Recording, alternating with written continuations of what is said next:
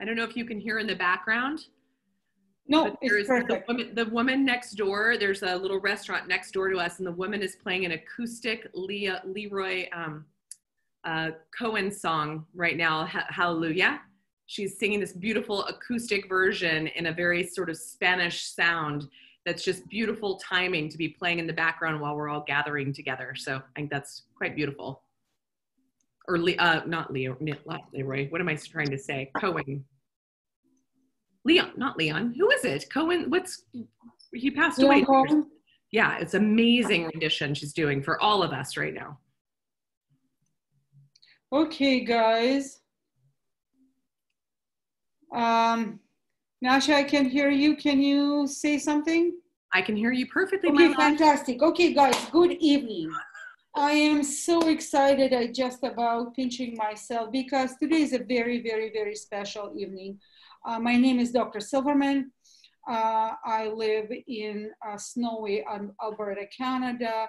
And by life, I practice surgical pathology, AKA I diagnose cancers.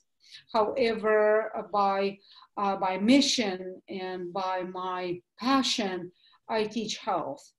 So being a cell doctor and a pathologist, I learn cells, and my mission is actually how to teach people to make cells healthy and happy, because after all, we are what I call is a lump of cells.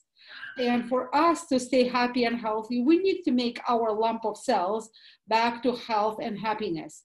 Today is a very, very special Zoom because I have a very special guest who is a very dear friend of mine, Dr. Nasha Winters. I've met Nasha a couple years ago by now, and we absolutely connected on that energy of helping people and discovering health. Nasha is obviously my mentor in this regard, and she is, oh, listen to this. I need to use a cheat sheet. Dr. Winters, a naturopathic doctor, and then there's a whole bunch of things that I don't understand.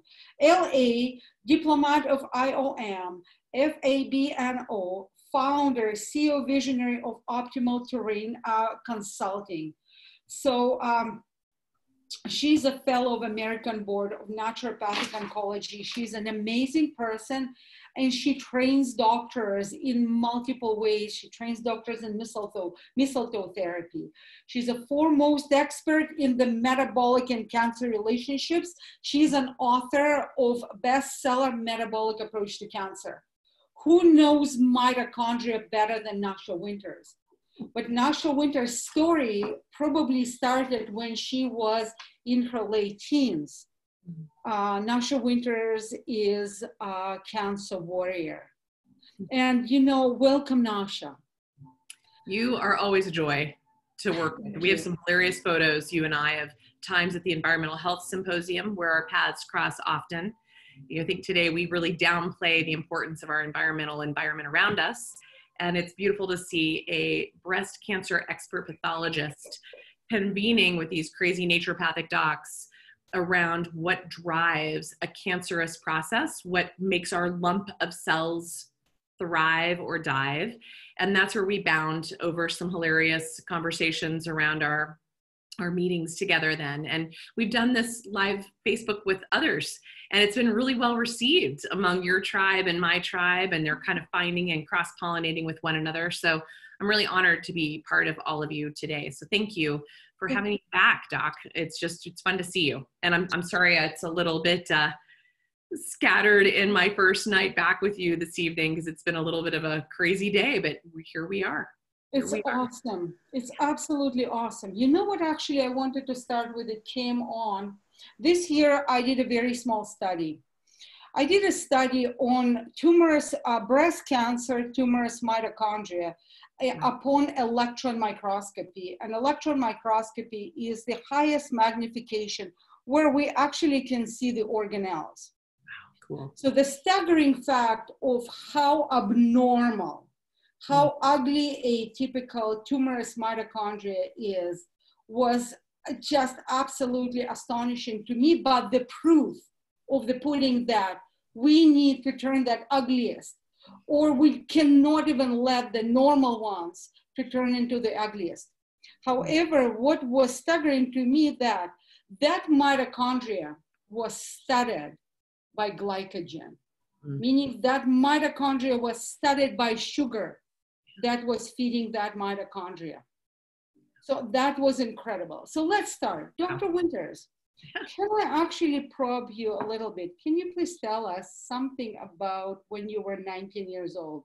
Yeah. And why you are where you are right now, looking incredible. Oh my God. I just realized I probably have lettuce in my teeth. I had some salad earlier. So guys, she had salad. She had salad. She did not have donuts. I have some shrimp on my salad that came out of the water today. She had salad. I love it. I love it. Well, I mean, you have to remember that at 19, 20, I was just literally leaving my 19th year on this planet, morphing into my 20th year. I'm a sophomore in college. I'd spent the last 8 to 10 months in and out of the ER, almost monthly, without fail, begging for someone to help me figure out what the heck was going on. I'd had a long life of not feeling well. And unfortunately, everyone just kept blaming it on my past history of IBS, Hashimoto's, polycystic ovarian syndrome. Actually, back then they didn't know Hashimoto's, they just knew thyroid dysfunction back in 91. But they knew I had endometriosis. I mean, luckily I'm looking around this room here of beautiful faces and names that I recognize, some I don't. But the reality is it was, as a woman back in 1991, I was a hot mess hormonally. All of these issues were compounded by the fact that no one took me seriously, ending up in the ER every month, where they just simply were like, histrionic teenage female, maybe she's got IBS flares, maybe her endometriosis is really flaring, maybe she has PID, maybe she has an ectopic pregnancy. So everyone just kept making their own assumptions and assertions over me. And it was like the desperation of me begging and pleading for someone to listen, which I'm sure, looking around this room, if you will, that a lot of you have been there, where you're like, something's not right, and no one really honoring what was going on for you. That's where just before my 20th birthday, and it landed up in the emergency room, basically unresponsive. My oxygen levels were in the 70s at room level. I had fluid building up around my heart, very dangerous in the medical world, as Dr. Silverman knows. I had huge abdominal fluid built up known as ascites. I was extremely sarcopenic, cachexic, and metabolic wasting. I was extremely malnourished, unbelievably sick, and my liver and my kidneys were in complete and utter failure. Not a great place to be. And thanks to a visiting physician who, at that point, they had to treat me like a medical emergency, realized what was going on. And I was then unfortunately diagnosed with terminal stage 4 end-stage organ failure cancer. And I was too sick to even take on a single dose of conventional therapy. So they sort of sent me out to pasture, which happens, right? And that's the place where, understanding now in retrospect as a doctor looking at this, I don't blame them, because I was the zebra. That was not what you would expect to see in 1991 of a 19-year-old woman.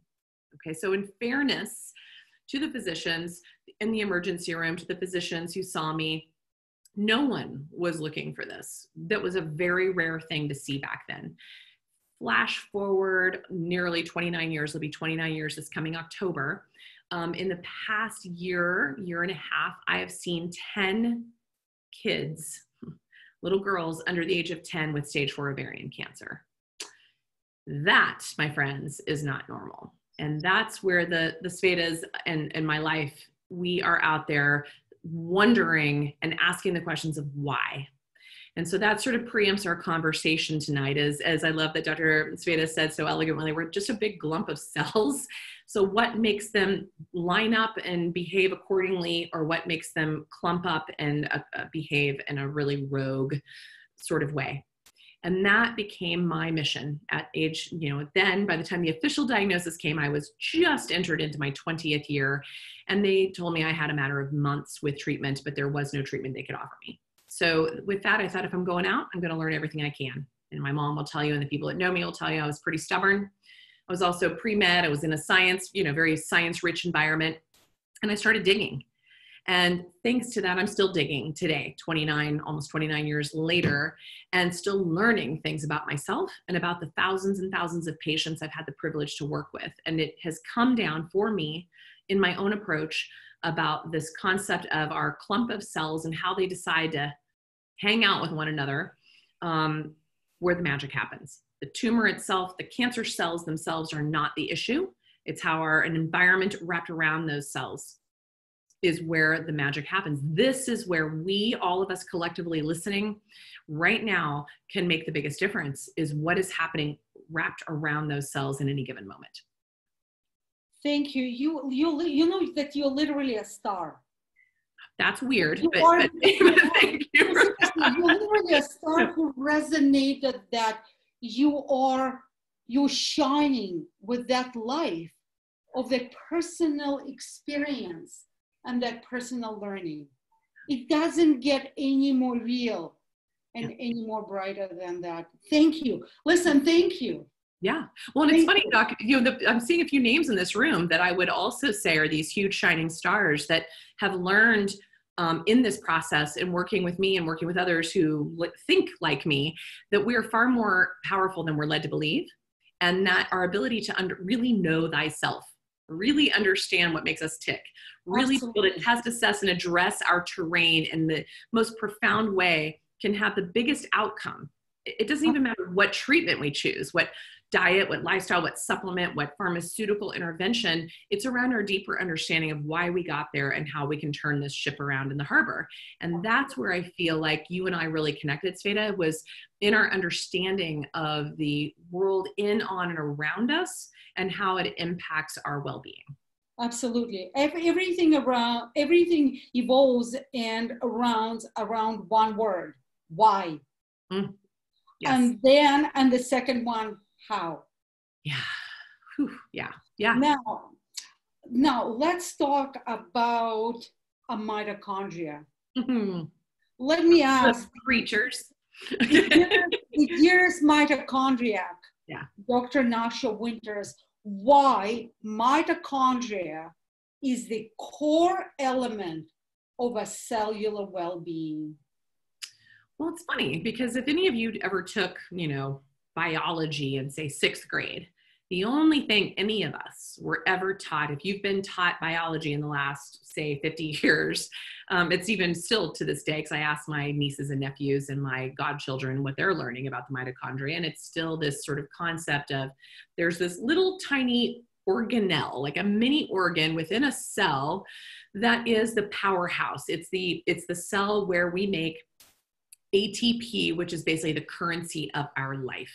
Okay, so when we think down to this level, we were like, oh, that's interesting. Great, the mighty mitochondria. But what we have since learned, I have a colleague, Dr. Lee Know, Know, wrote a brilliant, super simple, straightforward book on mitochondrial health. He's actually a naturopathic doctor. There's a couple other books in that same genre about the general things we've been learning in the last few years about a mitochondria. And what we didn't know about the mitochondria, at least in the past 50 years in our basic biology classes, is that it has many other roles than just being an energy factory. That's but one tiny little job description that it has, right? I love that you're nodding emphatically, because really, as a pathologist, what were you taught about mitochondria in? Same thing. Yeah. Same thing. Powerhouse, energy, ATP. Yeah. That's it. And you were like, yeah, that's pretty cool. But even then, it was sort of like downplayed. We never even understood what that even meant, right? Even when we were told. Even for that one role as a mitochondria, as a powerhouse, that's good enough, because without that powerhouse, the cell cannot exist, whether we like it or not. Exactly.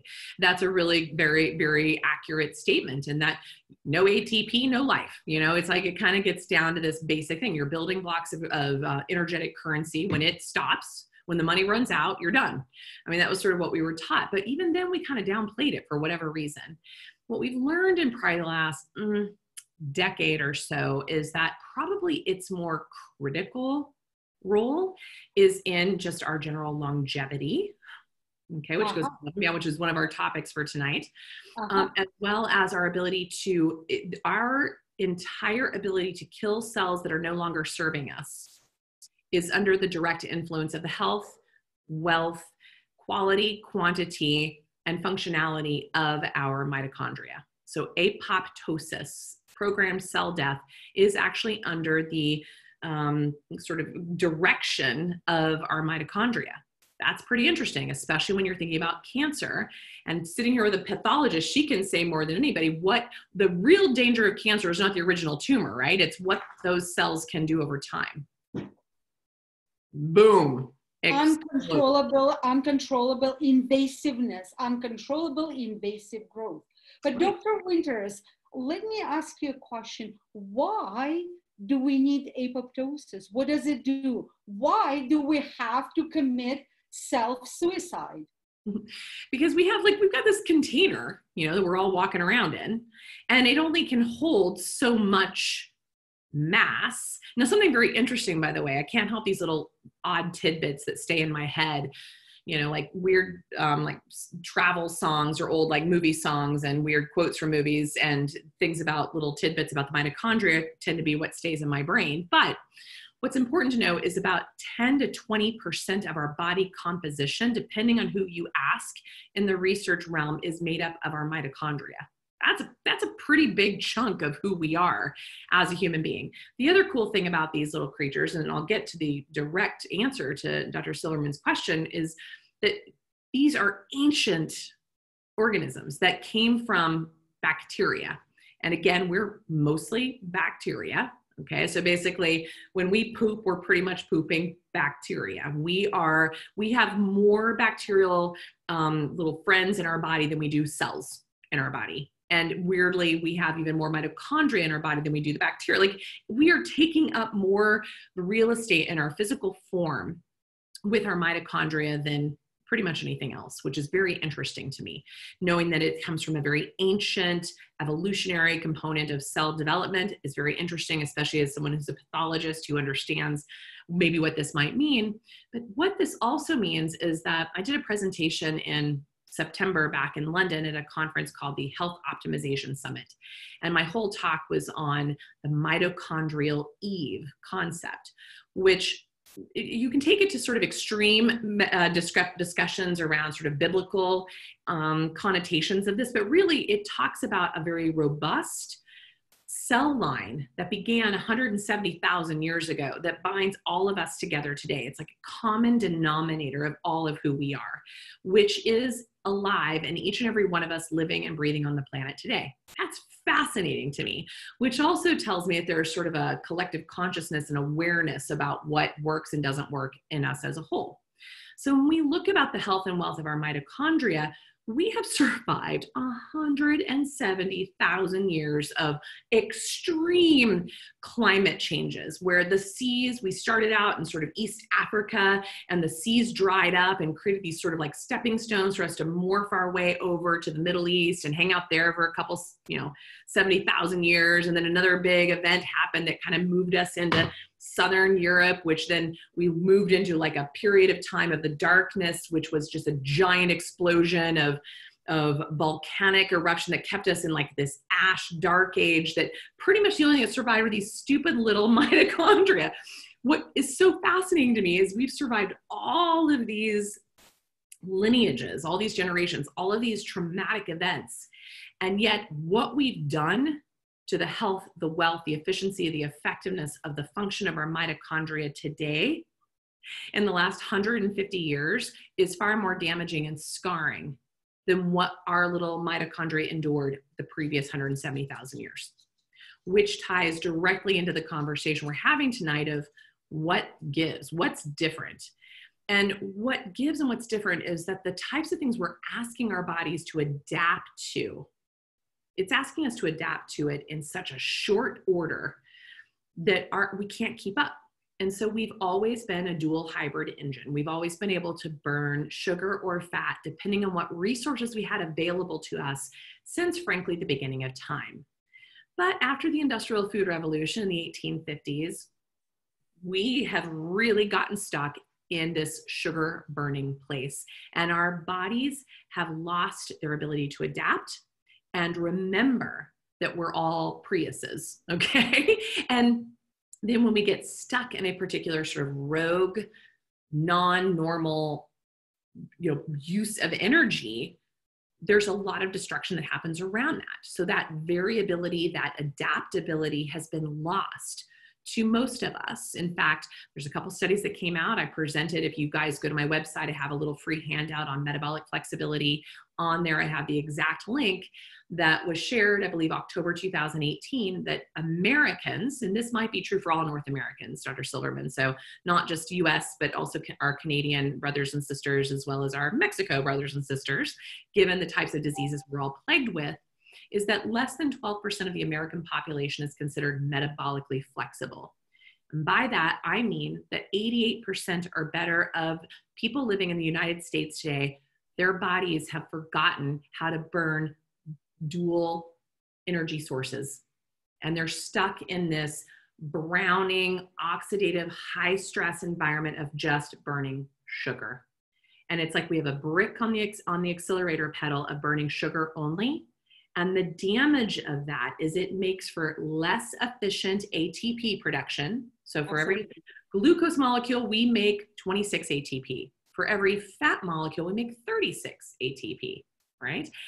Give or take, depending on the researcher you speak to, but give or take, it's a big difference. It's a statistically significant difference of how much energy you can make from a glucose molecule versus a fat molecule. But also, can I just interrupt you for a second?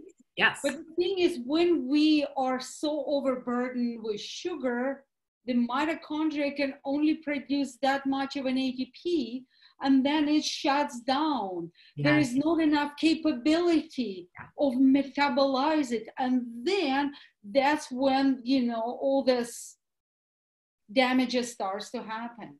Right. And, the way we talk about it from a biochemistry perspective, we talk about this respiratory process. And so I tell people, basically, we're suffocating our mitochondria with sugar. It's like you just have poured, it's like filling the gas tank with sugar. Yes, you can sputter down the road for a little bit, but you will eventually break down. Okay. And so we need to start to clear that out and become that dual hybrid engine. That takes a lot of physical focus on our end because it's not natural for us anymore as it was up until the 1850s, right? And so we've moved into that. And so what that happens is we move into this place where we've got this sort of bastardized energy production and utilization and these more suffocated cells. We move into this sort of fermentation place, and not the good ferments, right? This isn't like your good pickles, okay? This is like the rotting, stinky ponds that are stagnant around your neighborhood. That's what's fermenting, and that lack of respiration, that now changing energy sources.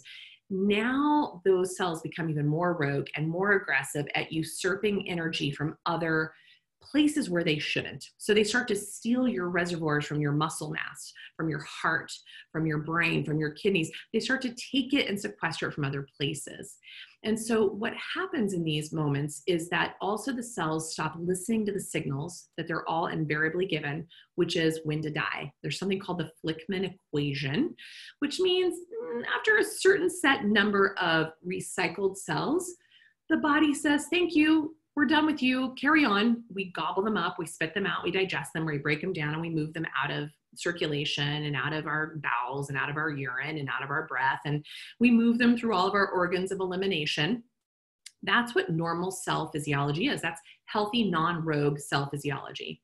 But when everything kind of gets backed up, confused, loses signaling, loses messages from, other cells around it, and it's fermenting and sort of becoming really crusty and stinky, it no longer dies at will.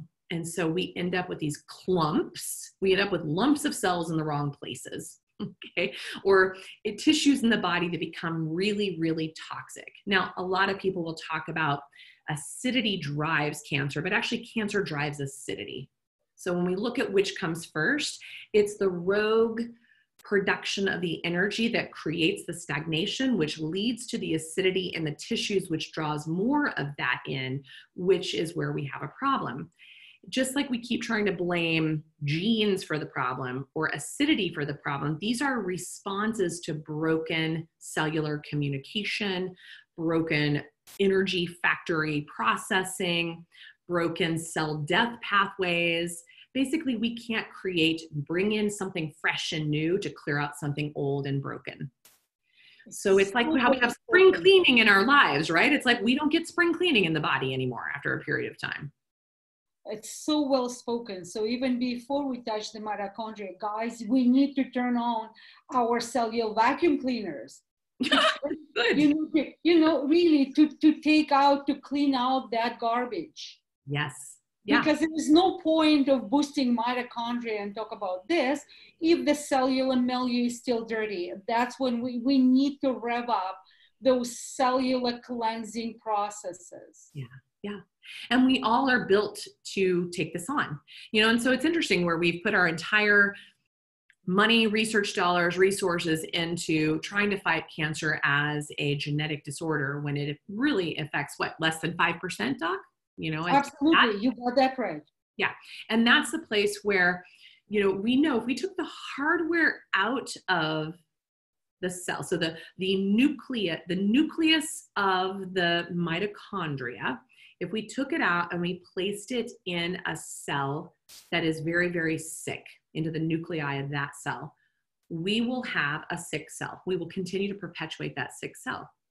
But if you take a diseased nucleus out of a diseased cell and you put it into a healthy environment of a cell, we can actually turn that cell back on as a healthy cell again. This is the premise. They're called, nuclear transfer studies. If you want to do a little Google search, this is how we started to recognize that maybe the DNA hypothesis for cancer and genetic hypothesis for cancer is not all it's cracked up to be. Not to say that we don't give it any credibility, but it certainly isn't the lion's share of what we're all contending with, right, in our lives. And so when we start to look at, wow, it's the terrain, it's the environment around those cells. It's like you guys, I know you've seen these analogies. I think even Dr. Spada and I talked about this at our last visit about the dirty fish bowl. You can take the fish out, but you still have a dirty fish bowl. You put a fish in, the fish will succumb to that nastiness. But you take that fish out of the dirty fish bowl that's kind of sick and not doing well, and you put it into a fresh, clean, new environment fish bowl, and the fish thrives. That's us. And this is what we have an opportunity to change at any given moment.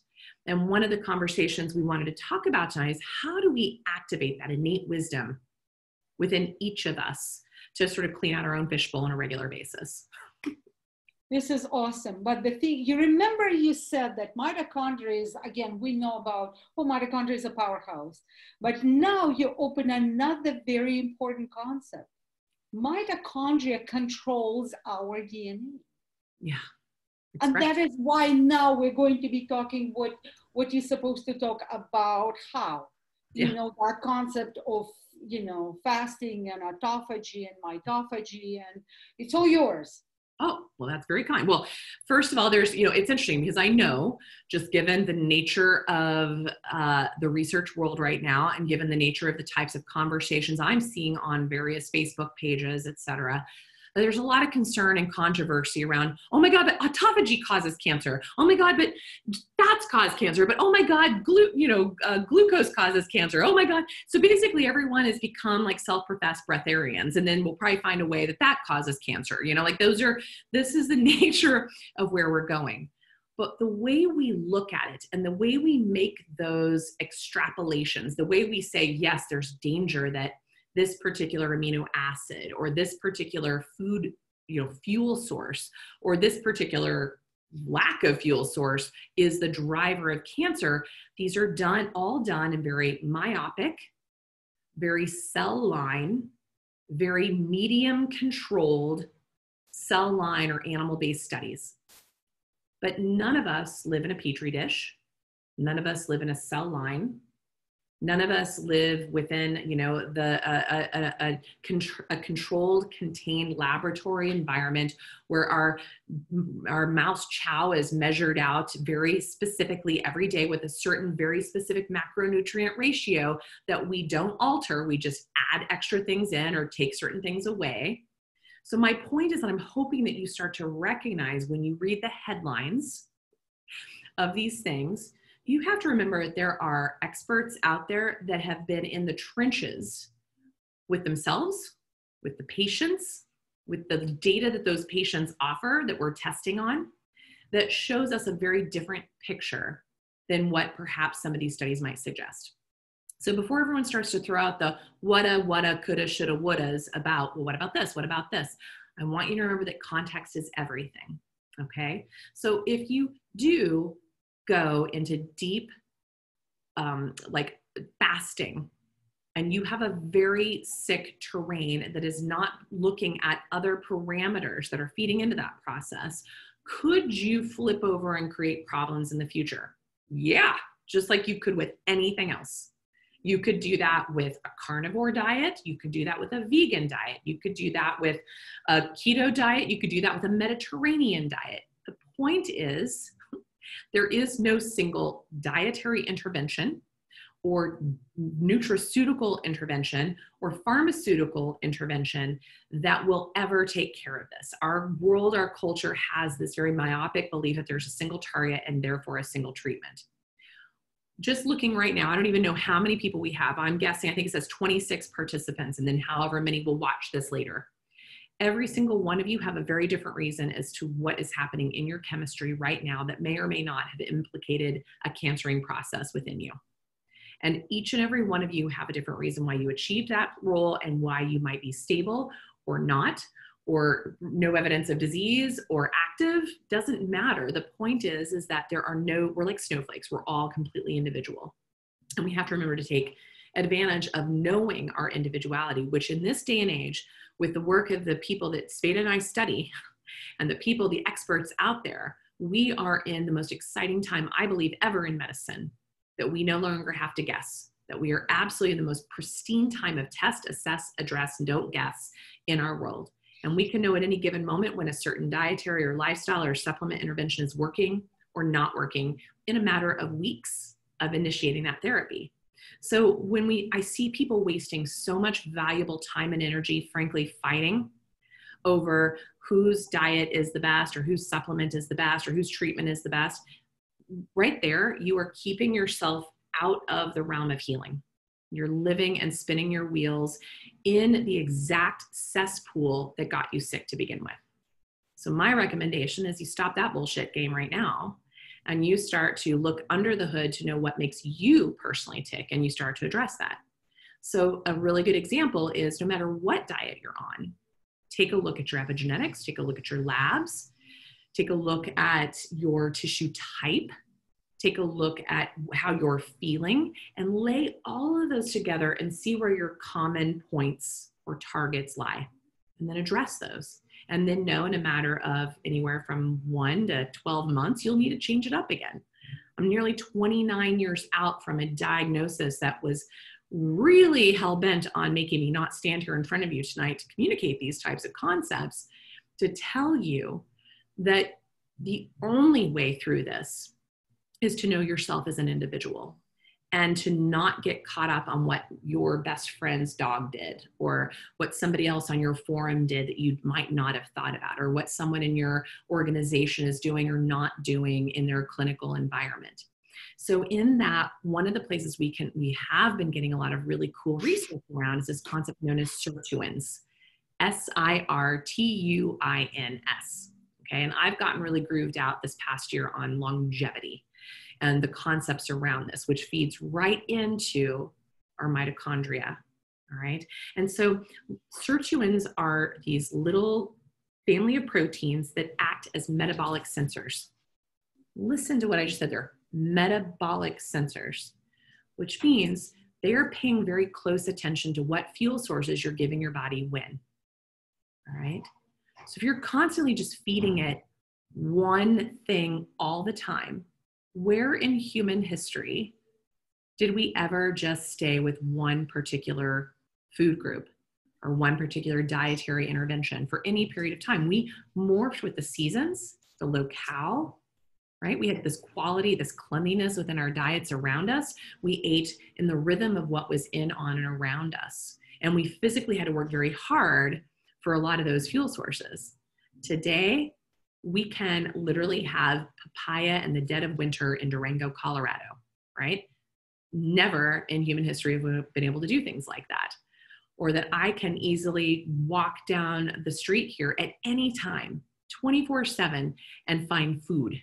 We are constantly in a state of being overfed and undernourished, no matter what dietary choice or intervention we take. And that's something that a lot of us are taken for granted. And we've also been taught, as Dr. Shveta knows, when I was in medical school, you never wanted someone to go hungry. You had to feed them every 2 hours. Hunger was dangerous, right?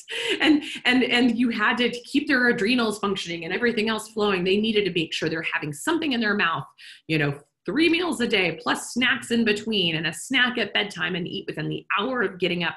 That was the medical training I had with regards to nutrition. And what we've learned since then, because this is what I think is so powerful, the power of medicine is that it's called the practice of medicine. Remember that, or the art of medicine is we learn new information and we move forward. But I'm here to tell you, as someone who's walked through this journey with many of you, the thing that probably, when I look back now, because 2020 in past vision, right? So I was so sick, and the real estate in my body was taken up so much by the pressure of internal fluids building up in my abdomen and around my organs that I couldn't eat. And I spent those first few months literally not eating. And that's probably what saved my life. It stopped enough, it stabilized things enough with an stage 4 ovarian cancer diagnosis where my organs were in complete shutdown, that if you believed everything you read about autophagy fueling a stage 4 cancer process, you would never be here today had you heeded that advice. I definitely wouldn't have been. Had I gone online and read that, I would have freaked out and not even attempted to try it. And yet I didn't have a choice. I couldn't eat. It was not happening for me. And after 2.5 months, I was still here, expecting any day now to die. And the things I've learned, I have employed some form of fasting every year, if not every single season, since 1991. With knowledge that I didn't have because it was accidental, to things I started to learn over years. And the irony is, choosing naturopathic medicine, our old school teachers and the lineage in which I come from was very, very hip to fasting. We jokingly say that naturopathic doctors were the original biohackers, right? So we talk about that in this place. These are things that we learned along the way. And yet today, all these years later, where probably some of the biggest research that come out in the last few years around longevity is around fasting and autophagy. And yet in the realm of cancer, I'm seeing a lot of controversial information end up on websites and forums that are freaking people out of bringing this into fruition. And what we see, as I said before, in cell lines and animal studies and petri dishes is one thing, but I don't make those guesses or assertions. I'm checking in with my patients. I'm looking at their CBC with differential, their CMP, which is their metabolic panel. I'm looking at their trifecta, their SED rate, their LDH, and their CRP every single month while they're cancering. Do you realize the biggest longevity killer is an elevated C-reactive protein? Your prognosis as a cancer patient of overcoming that condition is pretty much stuck if your C-reactive protein is elevated. You cannot apoptose cancer cells if CRP is high. You have a poor response to conventional medical therapies if your CRP is high. You absolutely have worse side effects and multiple drug resistance if your CRP is high. And one of the most profound ways to lower your inflammatory protein marker is with fasting, right? And so it's the folks like the Blue Zone experts and the Walter Longo researchers and longevity institutes around the world that started to learn about the SIRT1 and SIRT3 proteins that are these sensors that basically tell us, they respond to the availability of the currency in our bodies, okay? The currency of fuel sources that are available. And so one of those fuel sources is NAD. NAD is a component, it's a coenzyme of energy production, all right? Now, a lot of you might know this particular energy production protein as niacin or niacinamide. Okay, and it's an interesting thing that it's one of the B vitamins. Guess what? If you've been on a long diet of malnourishment or taking birth control pills or a lot of pharmaceuticals, those wipe out your niacin levels faster than you can shake a stick. If you've been living a long-term vegan or vegetarian diet without supplementing those things in some form or fashion, you're missing some of the critical building blocks for your energy production. And so where we talk about in the blue zones and the Mediterranean diet, and we think that it's about what the people are eating, I'm here to burst your bubble and explain to you that the reason why these folks are thriving is because they spend an average of 200 days a year fasting. The main cultures of the Mediterranean cultures in the blue zones are they live in environments that have a lot of spiritual drivers of the way they eat. And so the Orthodox Christian environments of these blue zones have a ton of fasting in the midst. And so I'm always trying to explain to people, maybe it's not so much about what we're eating, it's about when or how much we're eating. And when we really look at longevity today, we're finding that those who actually caloric restrict a little bit more often will have a longer longevity than those that sort of overfeed. And of course, any of you in the realm of cancer and cancer care, it's been beaten into you to not lose pound, to not lose weight, to just keep eating. As long as you don't lose weight, you'll be good. Guess what? That is about the worst advice you could have ever given to a cancer patient. And so these are the things, again, you don't have to guess. You don't have to take my word for it. You can look under the hood and test you. We can even test your sirtuin levels. We can check in your molecular markers of your cancer type, what types of sirtuin activity you have. We could see if you have the ones that keep your cancer cells alive or the ones that turn your cancer cells off. We can tell which ones are going to be responsive to dietary changes and which ones won't be. This is where we've gotten in the medical field today. And when we look at sirtuins themselves, their job is a cellular regulatory process. And they do things like help with DNA transcription, aging, apoptosis, inflammation, support immune regulation, reaction, like it responds and reacts to that currency we talked about of caloric restriction. Also, sirtuins are very involved in our circadian rhythm pathways. It's very interesting. So as I'm sitting here in front of all of you in a dark room tonight, luckily I've got my crazy blue blockers plus blue screens on my light plus a weird full spectrum light overhead. It's like I have to take whatever things I can do to mitigate my blue light exposure after sunlight. I'd love to see the rest of you sitting there in your bright red sunglasses, like glasses right now, blocking me coming through to you in this way. But your sirtuins are responding to that blue light and that circadian rhythm. And then also the sirtuin proteins respond to cells' stress response, and specifically oxidative stress. So when you're eating too much sugar, when you're overfeeding, when you're not giving your body breaks between meals, we need at least 4 hours between meals, preferably longer, to allow autophagy and sirtuins to be activated. We start to overfeed and undernourish our bodies. When we exercise too much or too little, we impact these. When we're constantly flooded with blue light from our screen time, when we don't go outside and enjoy first sunrise and sunset. That's why tonight I was a little bit late watching the sunset so I could get that beautiful, powerful red frequency that is telling my pineal gland, it's time for bed soon. Start to deactivate things. These are all what these little proteins are telling our body. And when you look at the longevity environments that are out there in the world today, everyone is arm wrestling over their diet, and yet the diet is one tiny piece of the puzzle. It's so much about their community and their time in nature and the rhythm and the timing of which they eat or don't eat. And the oxytocin they share in their sisterhood or whatever it is that is really powerful to change the regulations. And it's also things like polyphenol-rich foods. If you've got SNPs that can deal with coffee beautifully, make sure it's organic. It's one of the only sources of polyphenols in the Western culture today is our coffee. And then if you have a good CYP1A2 SNP that's a fast metabolizer, go for it. It'll act like medicine in your body.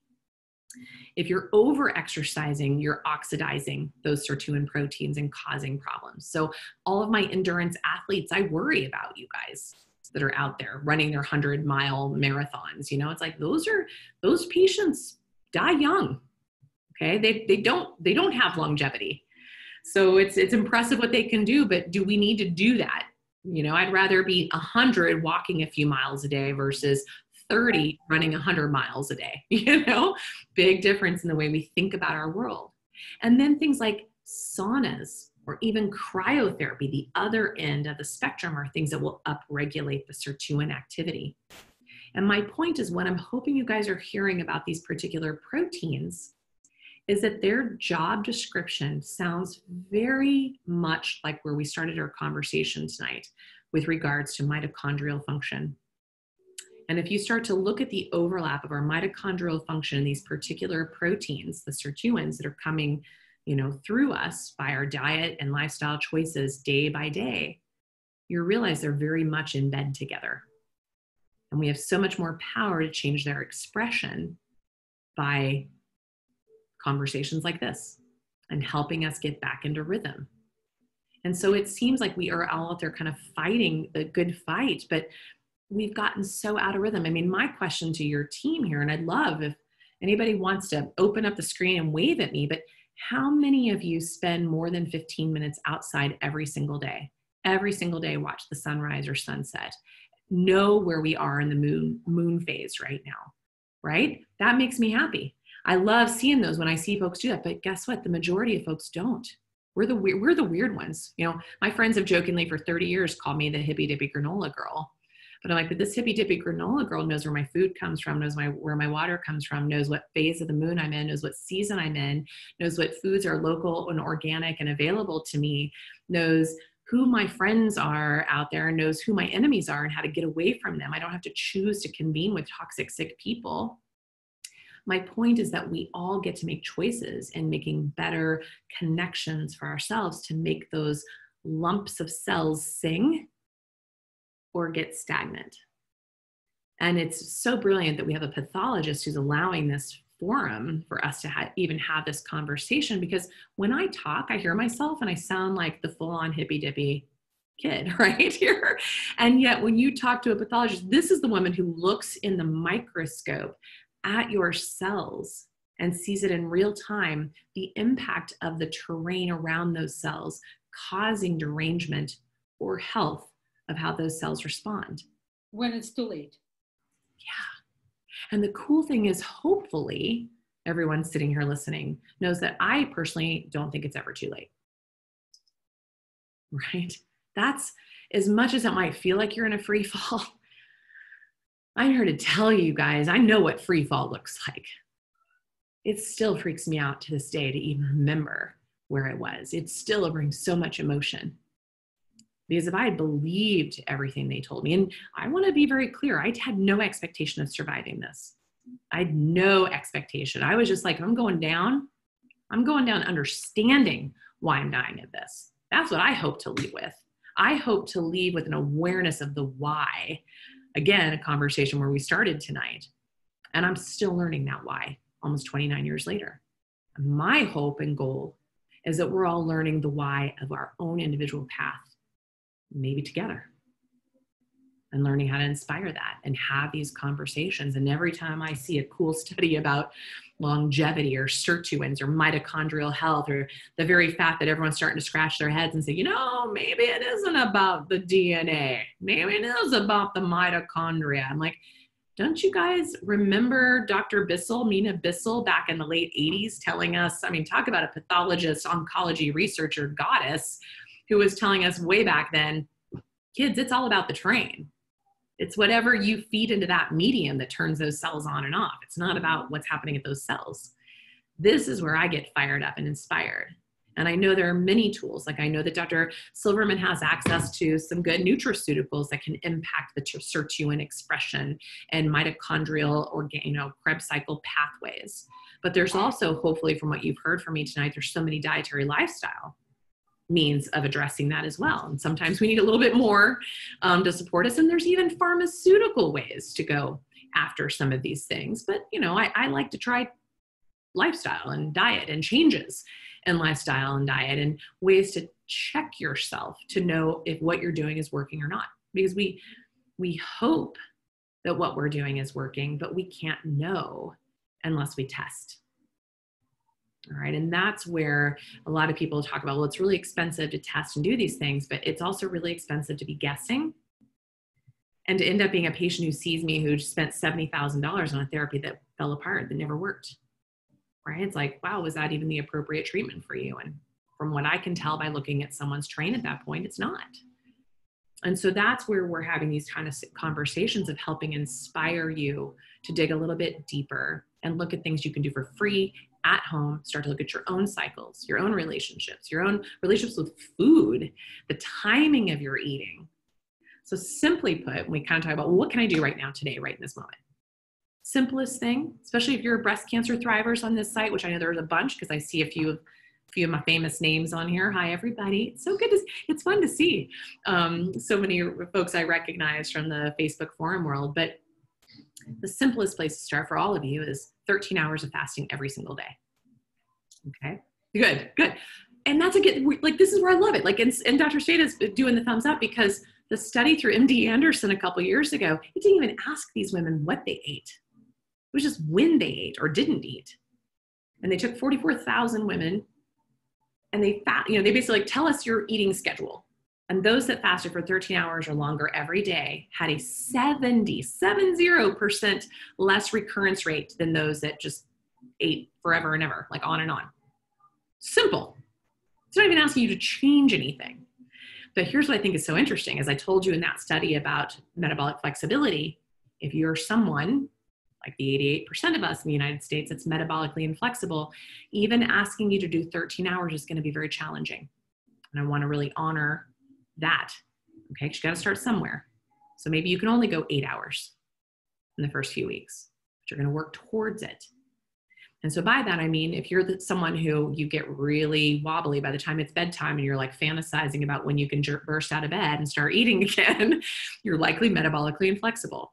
If you get hangry after skipping a meal for 4 hours, you're metabolically inflexible. If you get nauseous or feel wonky after skipping a meal, you're metabolically inflexible. If you're able to finish dinner, say at 6 p.m. and not have anything by mouth but water until 7 a.m. the next morning, you've got some flexibility. You got some things to work with.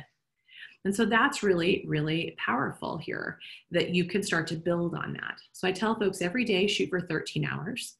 And then twice a week, kick it up a notch. Maybe shoot for 16 hours twice a week. Again, you notice I'm not even asking you to change things in your diet. Okay.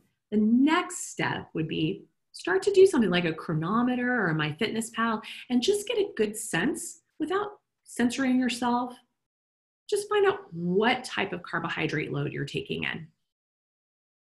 So for instance, even a registered dietitian will tell folks that in a healthy adult, this is not even a cancering adult. So remember, our metabolic pathways in cancer are very different than our metabolic pathways in healthy cells, right? So these are apples and oranges. For those of you with cancer or a history of cancer, this is one conversation. For those of you trying to prevent cancer and don't have cancer, another conversation, right? So just kind of keep that mentally separated out here.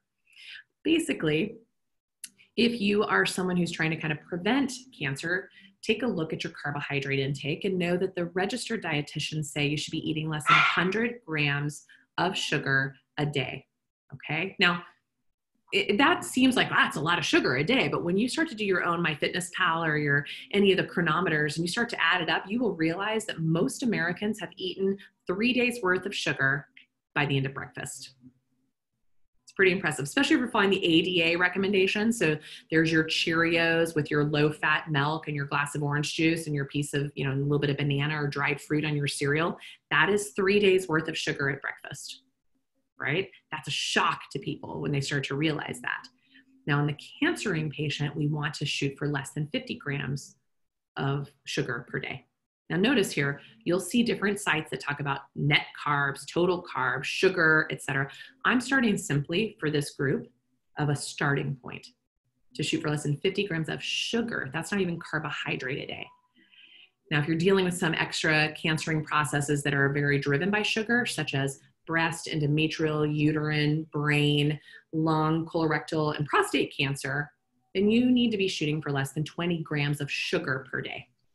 That's your goal, to start to starve off and change all these other metabolic pathways and address all of the hallmarks of cancer simultaneously and enhance the treatments that you're doing, whether they're standard of care only or an integrative combination of things, to make for better outcomes and increase your response to those therapies in a pretty profound way. You basically stress the system by lowering your sugar intake. So for instance, radiation doesn't work well in bodies with high sugar content because the cancer cells become non-responsive to radiation when insulin is high.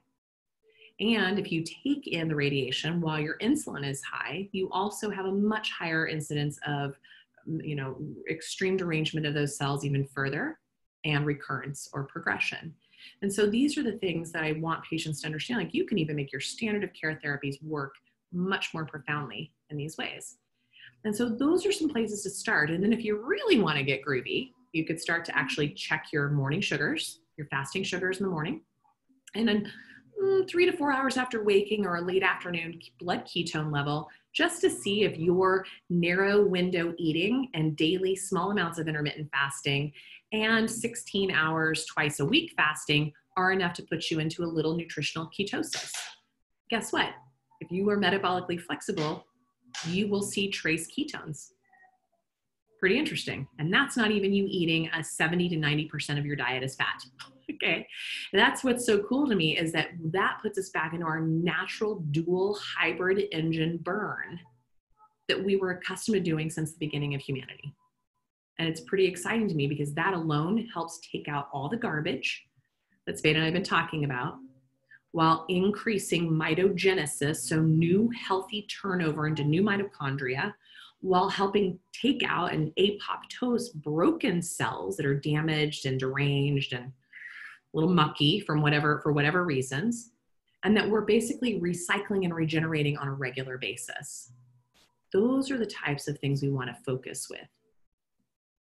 So that's a lot. I think that's my soapbox for now. And I would love whatever you want to add, ask, dump, comment on. I just wanted you to get that sort of broad stroke vision of the landscape that we're looking at today, to help the majority of us have a good response. And then if you need to get more nuanced, you can, based on your own individual findings. Oh my God. This is the best lecture. This is the best lecture I've ever attended. It's so basic. That's what I always feel like. It's so. But this is incredible. I don't know how basic it is. It is that package of health. This is a package of healthy lifestyle. That's what it is, with an explanation. It's incredible. Just, I've got tons of notes and stuff. Thank you so much. Guys, questions? Yeah. Can you see? I just saw that there's a couple that popped out in your chart, in your chat room. And I saw that Jamie was asking about if you can fast for longer than 13 hours. First of all, I would like to do a little tennis clap for that, because that's an awesome starting point, right? So when people say, what's the max you should go? Now, this is where the nuances might adjust. So I would say, 13 hours every day, 16 hours twice a week. If you're actively cancering, then you might even look at 3 days a month on top of that. And people like Dr. Walter Longo and Dr. Thomas Seyfried and a whole group of people I just heard speak at the Metabolic Health Summit that spoke on so many of these topics around the confusion of where autophagy could get you in trouble in the cancer world. Thank God I'm hearing from the experts out there. But basically, these docs say, if we could all fast 5 to 10 days once or twice a year, we would be increasing our longevity exponentially and lowering our risk for all mortality. I thought that was pretty bold for a group of scientific researchers that are looking through this. They're looking through the lens of, like Dr. Silverman, that are looking through at the cell line level. But these are doctors that are employing this in their own lives because the data is so compelling to them that even as researchers, they're practicing these habits. Oh, absolutely. This is a must. Yeah. I cannot teach you anything if I do it. If I don't do it, then I'm a hypocrite and false. So when you said that you read the list of ingredients, well, I will scrutinize the list of ingredients, and then, so I know exactly what I eat. I know where it's coming from. I know where my eggs, I know my chickens, I know absolutely. And if I teach you fasting, I will do fasting. Yeah. Absolutely. You've got to live by example. And that's who you are. Yeah. You teach what you preach, what you live. Right. Right. And that's how I think, that's why I'm so intrigued. But when I see people's stories, I'm very much a follower of other people's N=1 experiences, because it's an N=1 experience. It's really powerful. But when that N=1 experience starts to become the dogma of how people should live their lives, that's where it gets a little tricky, because we have very different constitutions. Like for me, I can eat a pint of raspberries and nothing happens to my glucose and ketones. My husband eats 2 and it spikes his blood sugar. That's our variability, right? That's just a very different thing between us. And whereas other things like a bean or a bad night of sleep or a little stress response for me, my insulin shoots off the charts. Where my husband's like the Zen master. Like the dude it's incredible. Like someone could almost like run over his legs with a car and he'd be like, no problem here. Like super, thank God we found each other to balance this out. But like we all have different things that spike our imbalances, our strengths and our weaknesses. And so I think that's really powerful. And then I still love that. Yeah, it's that finally that individual medicine, personalized medicine. It's so much fun to me, because I know we've been giving lip service to it for a while, but the reality is it's on paper. It's not what's happening at the lab, right? It's not happening at the bedside. It's been happening in a lab or at the bench. But what's happening in my arena for some years and my colleagues' arena for some years is we're seeing the translation at the bedside. So the cool thing is we're having the bench come to the bedside, but also the bedside go to the bench. And that's where you, all the listeners right now, are changing medicine faster than even Dr. Silverman's of the world or Nasha Winters of the world can change medicine, because we're simply the messengers, but you guys are in the trenches living it and doing it. And that's huge. And so I'm incredibly grateful for that. And then when I see something, one of the other questions that came up is, there a certain ketone level to look out for on a daily basis, and also during radiation treatment and blood sugar levels? So that's a really good question. That's going to vary a little bit from person to person and cancer type and history. Ultimately, if you're going through radiation treatment, I'm wanting to push people up to be in nutritional ketosis all the time, which is a blood ketone level of 0.8 to 2, and 20 to 30 minutes prior to their radiation treatment, I have them take exogenous ketones to bump it a little bit further. That will enhance the cell kill even more. That will drive, it's like the Trojan horse of driving the radiation into the cancer cell while protecting the sort of terrain around those cells even further. So that's a really powerful way to do this. So a lot of my colleagues, especially in the brain cancer world, if they're doing brain radiation, use this therapy. And then as far as blood sugar levels, this is what's tricky. Blood sugars are hard. Glucose are the worst to test because they're so transient. And people have what's known as the dawn effect. So their cortisol levels start to rise in the early morning hours, which will give rise to a higher glucose in the morning. Ideally, I'd like your glucose to be below 80, 85 in the morning, but some people just never will get it there. So I don't want that to create more stress, which will of course keep your glucose high. But ultimately our goal is to kind of keep what's called this GKI level of less than 1. And it's a formula that Dr. Seifried and others have put together. You can look up the GKI, glucose ketone index, and get the little algorithm, to check yourself. But basically you want higher ketones, lower glucose in the midst of cytotoxic therapies, be it radiation, be it hyperbaric oxygen, be it hyperthermia, be it IV vitamin C, or certain, like Cytoxan or some of the other chemotherapies.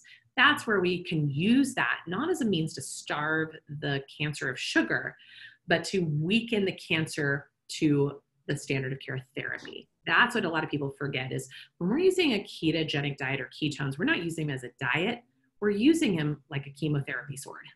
Okay, we're using it as a therapy. That's a big difference here.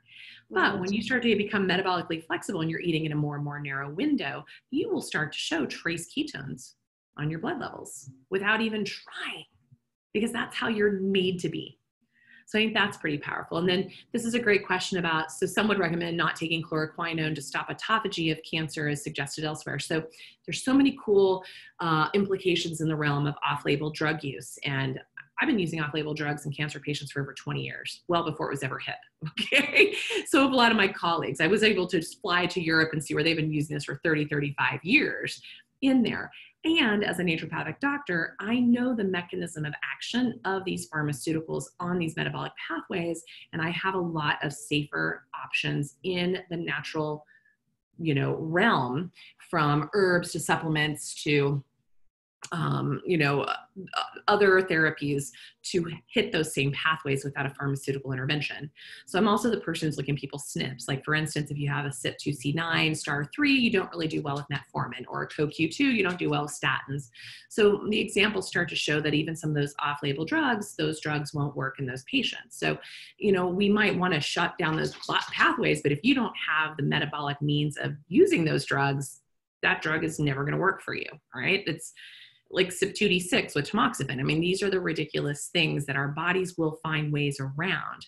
So the real key is about hitting all the terrain conditions with your diet, your lifestyle, your thoughts, your relationships, your supplements, changing things up, testing, regulating, altering.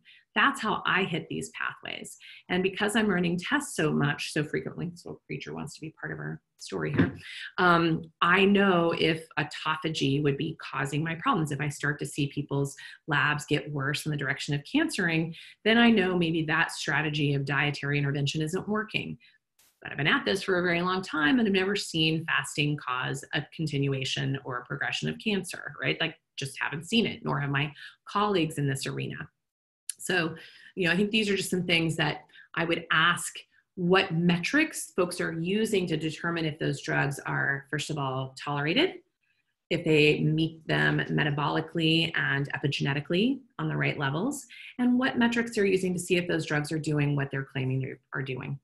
That would be true for any therapy you choose. Standard of care, off-label drug, naturopathic interventions. My biggest pet peeve is when someone comes and says, well, I did IV vitamin C and artemisinin, and I did, you know, this and this and this therapy, this other clinic, and I spent all this money. I'm like, well, why did they choose those therapies for you? The patient has no idea how to answer it. I'm like, well, go back and ask him. And the doctors have no idea how to answer that. They're like, because that's the protocol I do. I'm like, that isn't good enough anymore. We don't live in that time anymore. We get so specific today. This is what's so exciting about the work that Dr. Sveda and I get to do, is we get to see it in real time with people. And then finally, the kind of question here is like around Lyme disease. Now, Lyme, I tell you, my heart goes out to anybody with Lyme disease. I know that cancer probably all has some element of co-infections. Lyme disease, probably part of it. But Lyme can be such a wild card in people's bodies. And it's so based on our microbiome and our personal experiences and our epigenetics and so many, just like cancer. So to me, my colleagues who are experts in Lyme tell me they'd rather treat Lyme over cancer. And I tell them I'd rather treat cancer over Lyme any day. And the irony is we're all doing the same thing. We're trying to find the individual and address them.